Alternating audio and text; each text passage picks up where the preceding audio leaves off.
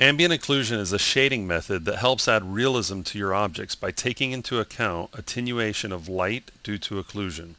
Okay, what it does is it's kind of like a crude version of global illumination, and it can add lots of nice little detail in the cracks and crevices and where two objects meet. And what I thought we could do is take a look at how to set it up, how to use it, and some possible uses for it. So I'm in this video I'm going to use this Mech Warrior built by Farrah Welch, and it's a great object to work with because it's got all these little areas that the ambient occlusion can take advantage of.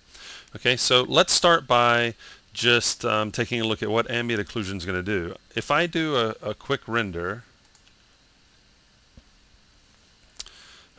we can see the object without any shaders. And actually, you know what? I'm gonna zoom into an area and do a render just so we can really see. Okay, so here's what we have by default. Now, if I'm going to use the ambient occlusion, I'm going to need some kind of shadow. So I'm going to go to Render, Render Globals, and turn on Ray Trace Shadows.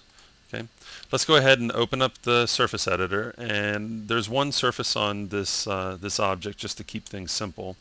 I'm going to go to Edit Nodes. I'm going to make sure that the nodes are active, and then come over to Add Node, Shaders, Diffuse, and you've got Occlusion and Occlusion 2. They're just two different setups. Occlusion 2 has more options. I'm just going to put both of them out here, and you get different results from each. But for the most part, we're going to be using Occlusion 2, and here's Occlusion.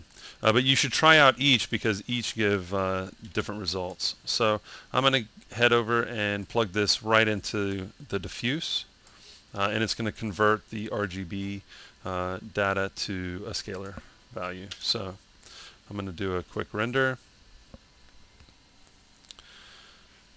and as you can see, we've got all this shading going on. Now, it's a little noisy. If we up the anti-aliasing and up the samples, we can kind of clean that up a bit.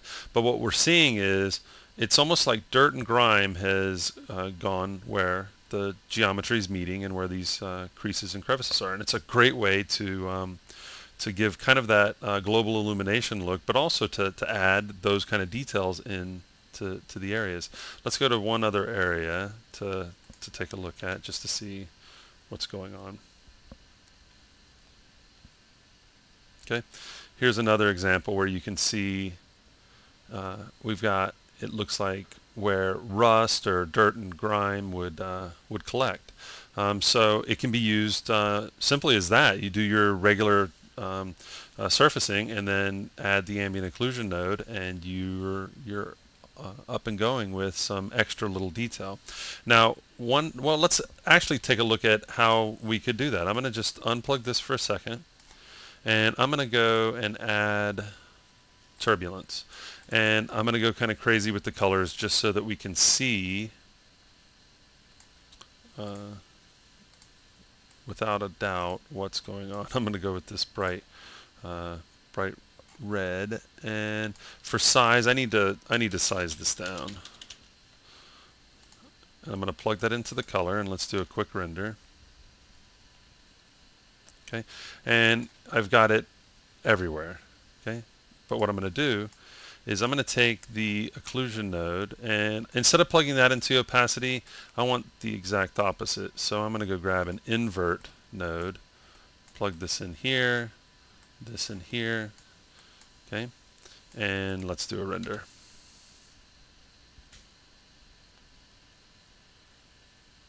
Okay, so I've started adding rust to my object here. I'm gonna do one more render just so we can see the whole thing. Okay, so where rust might collect, I've got some nice little rust stains on my object, and I was able to quickly place it. You know, plugging that ambient occlusion into the opacity is a quick way of, yeah, see, here's a good example of where we could just put, instead of randomly placing rust, we can put it where we want. I mean, that could be dirt and grime as well. So that's a quick way of adding it, and ambient occlusion made it pretty pretty easy. So what we can also do is use the ambient occlusion node. We can use that to build our occlusion pass. Now we're going to set up the scene a little different to do that, but it's pretty harmless. So I'm going to go ahead and just throw that out of the way. And I'm going to unplug, well actually I can keep that plugged in, but I'm going to plug this into the diffuse shading, and that's going to kind of take over from this, so that this is kind of worthless right now, and I'm just going to use the ambient occlusion node into the diffuse shading. If I were to do a render of this, we'll get a basic idea.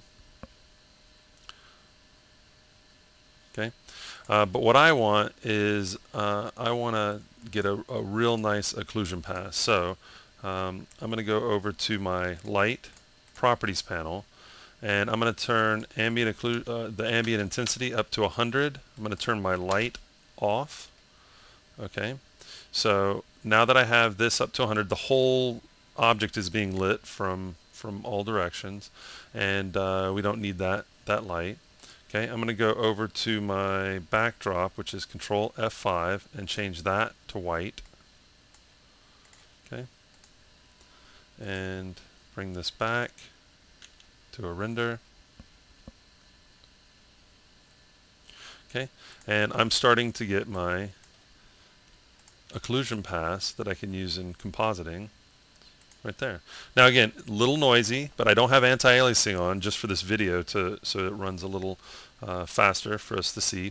I can also up the samples, and it gives us something that looks similar to global illumination, but again, remember, this is a crude approximation of full global illumination, but it can be pretty fast. Now with final gather radiosity, you might find that you might see that speed isn't an issue when it comes to working with that. But as you can see, we could also use the ambient occlusion node just to add that nice little detail where when we were working on the Tofu, the vegan zombie animated short, we used the ambient occlusion to help kind of fine-tune where the walls met the floor and where the molding was. It just added that nice little shading, that nice little shadow that we could help kind of really give it that nice 3D depth.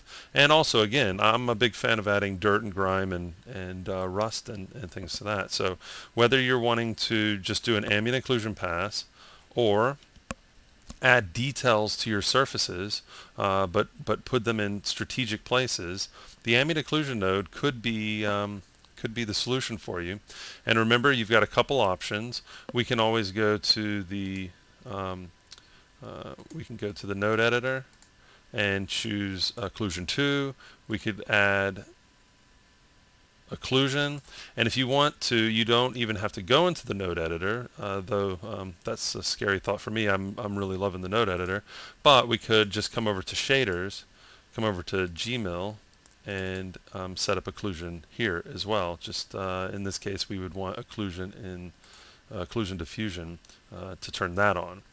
Okay, so again, just a quick look at using the occlusion nodes for ambient occlusion in the node editor, and we got a little sneak peek of Gmill as well, and there you go.